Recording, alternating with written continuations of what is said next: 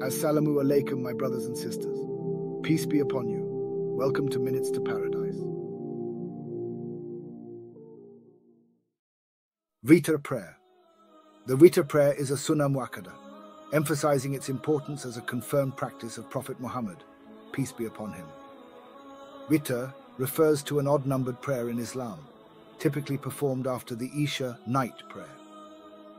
This act of worship is highly recommended and signifies uniqueness through an odd number of rak'ahs, prayer units. The common practice involves praying 1, 3, 5, 7, 9 or more rak'ahs individually. The prayer may include various supplications and recitations. Here is how to perform the Witr prayer. Intention, niyyah. Form the intention to pray Witr. Takbir al-Ihram. Commence the prayer with Allahu Akbar.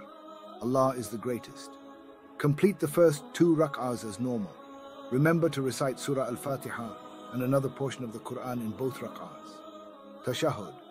At the end of the second rak'ah, sit down after the second sujood and recite the Tashahhud. Inshallah, we will be making a video on Tashahhud at-Tahiyyat. Be sure to subscribe and turn on the notifications. Third rak'ah. In the third rak'ah, recite Surah Al-Fatiha and another portion of the Quran. Then lift the hands to the ears while saying the Ta'bir, Allahu Akbar. Fold the hands again. Dua-e-Kunut. After folding your hands, recite the Kunut, a special supplication. Inshallah, we will be making a video on Dua-e-Kunut. Be sure to subscribe and turn on the notifications. Finish your salah as normal. Taslim. Conclude the prayer by turning your head to the right and then left, saying, Assalamu alaikum wa rahmatullah.